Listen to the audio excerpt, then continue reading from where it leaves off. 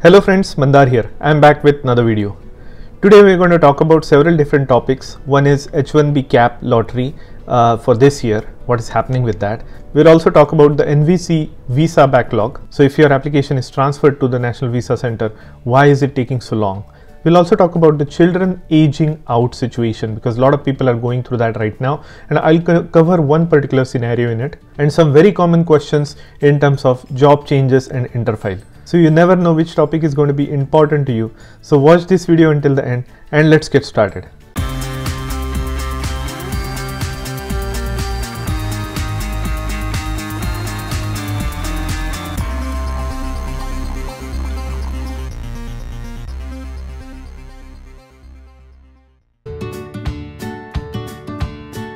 If you are here for the first time, welcome. My name is Mandar and I make immigration related videos for US and Canada. I'm not an immigration lawyer, so anything that I say on this video or on my channel is for information purpose only. And for your specific immigration needs, before you take any action, you should hire a competent immigration lawyer. Now I'm running a giveaway and you might want to watch this video because it has some directions on how to enter into this giveaway. This is going to be one of my significant giveaways so far, which is the Google Pixel 6 Pro in white color. So it is a fantastic phone. So if you are into Androids and Google's ecosystem, this phone is very good to you. So watch this clip for a moment and we'll start with our topic.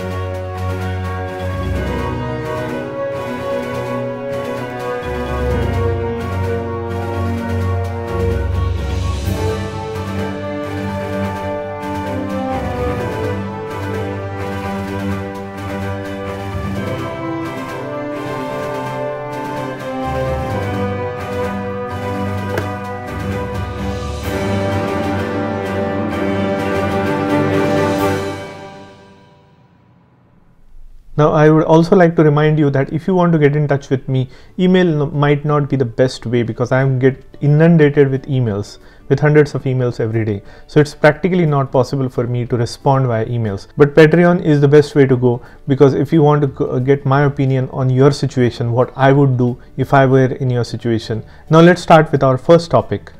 The first topic is H1B cap lottery. So USCIS started accepting the FY22-23 visa lottery for applications for the visa lottery for cap petitions. So basically, if you have never been in the H1B pool, if you are never subject to cap petitions, then this might be your chance to get into the H1B pool of lottery. So as again, it is a two-step process. USCIS will accept applications from 1st of March until 18th of March. They will give a decision on whose application get picked up with the lottery, and then they will ask you to go through the full entire documentation request for your for completing your application.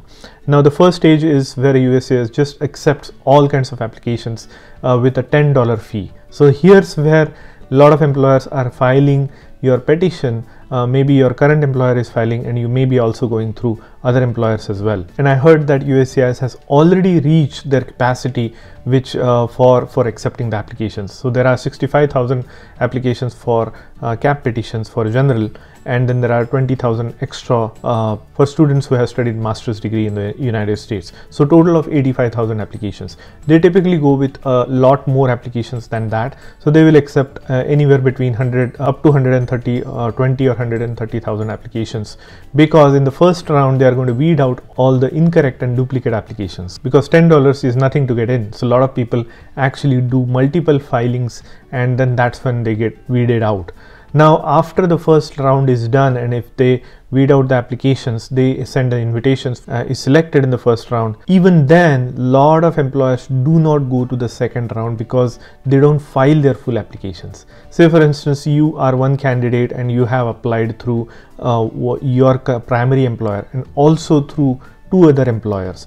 Now you get selected in the lottery and now your primary employer files for your petition. Now you don't need to go through the second and the third petition. So those employers may choose to not apply you through their petition. So those numbers become vacant. Now if the numbers reduce drastically, less than 85,000, then the USCIS is likely to run another lottery somewhere around July of the year. So that's when some people get a second chance to go through the lottery. So that's what happened last year. We'll see what happens this year. Now let's talk about NVC visa backlog. So you must have seen, or a lot of people have let me know, that their applications are getting floated around from a service center to service center. Sometimes it goes to National Visa Center.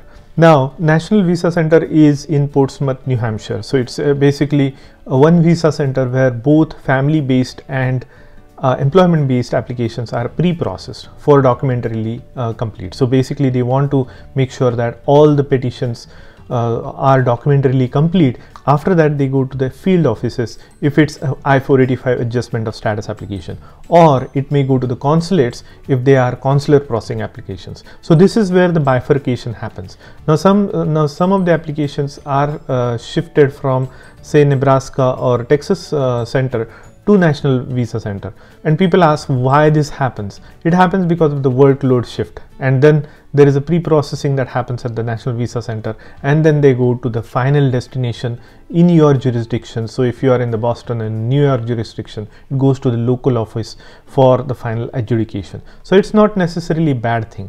Now the only problem here is National Visa Center is extremely backlogged.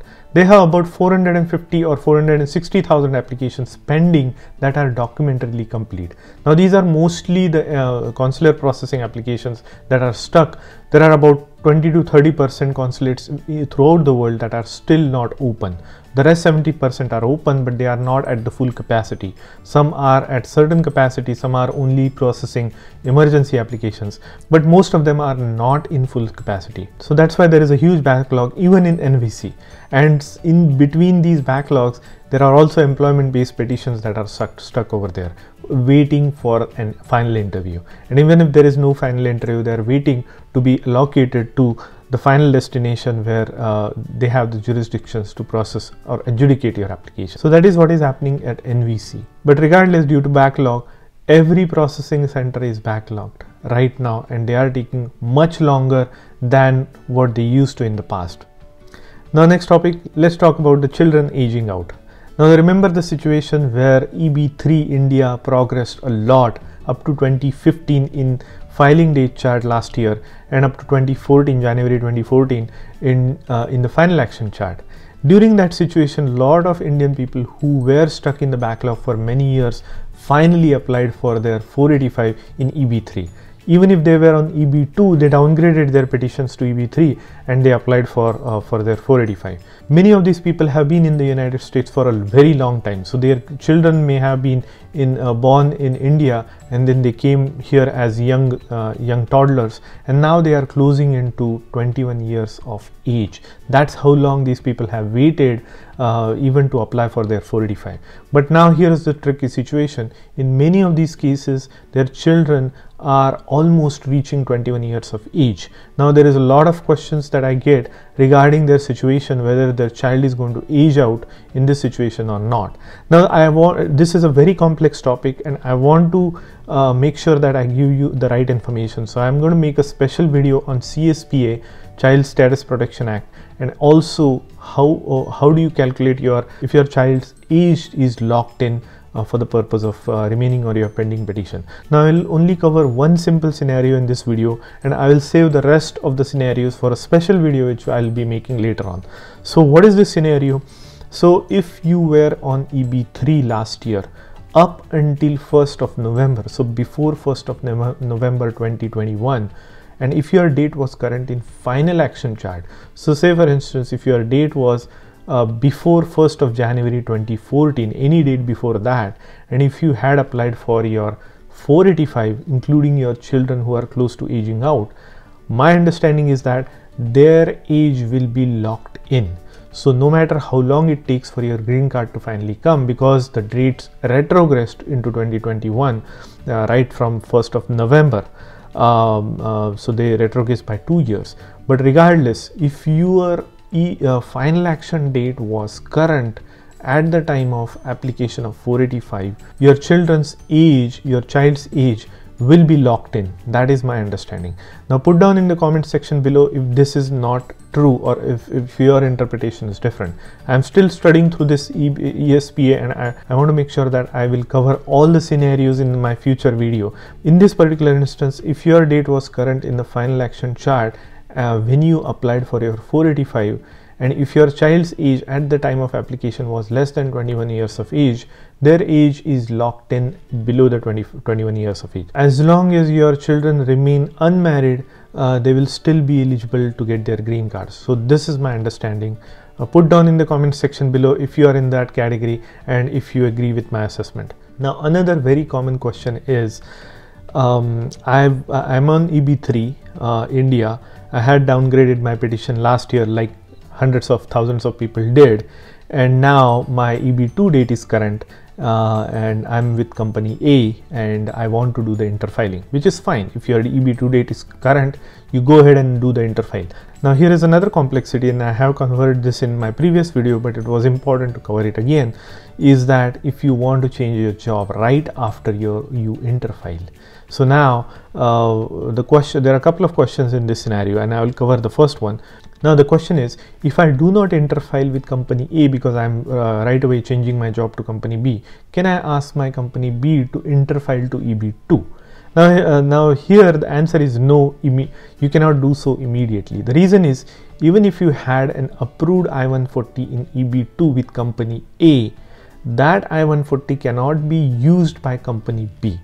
I-140 belongs to employer. So if your I-140 approval is for company A, that cannot be used by company B except for the purpose of recapture of your priority date. So only for that particular purpose, to recapture your priority date, can that I-140 be used. Otherwise, your company B will have to file a new perm application, a new I-140 for EB2 in order to upgrade your petition to EB2, or file another separate I-485 in EB2. So there are a lot of people get confused on this. They just think that I have a I-140 approved petition, I-140 in EB2 category from my previous employer. Why cannot my new employer just use it?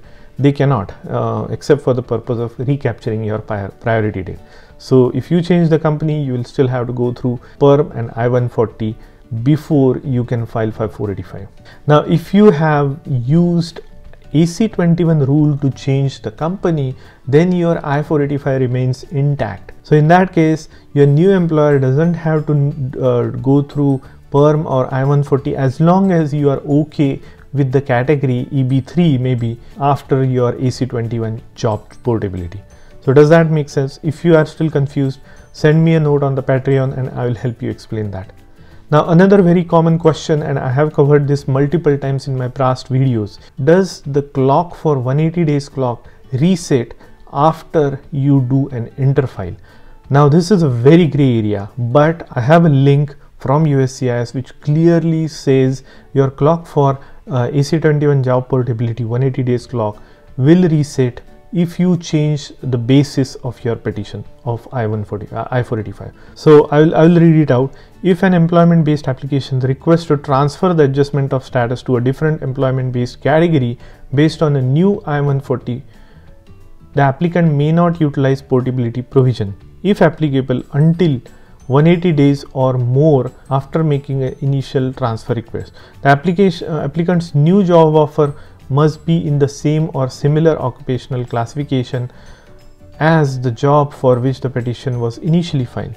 So in essence, transferring the basis of adjustment application resets the adjudication clock for the purpose of portability eligibility. So now discuss this scenario with your competent lawyer and see what they say about it. Some argue that the clock does not reset if the I-140 was already previously approved, and but if the I-140 is new I-140 that you are applying for, then the clock resets. That's the interpretation of some lawyers, but some other lawyers say that the 180 days clock resets regardless when you do the change of underlying basis of your petition of I-485. So let me know in the comment section below what your interpretation is, and be very cautious regarding these job changes during these scenarios.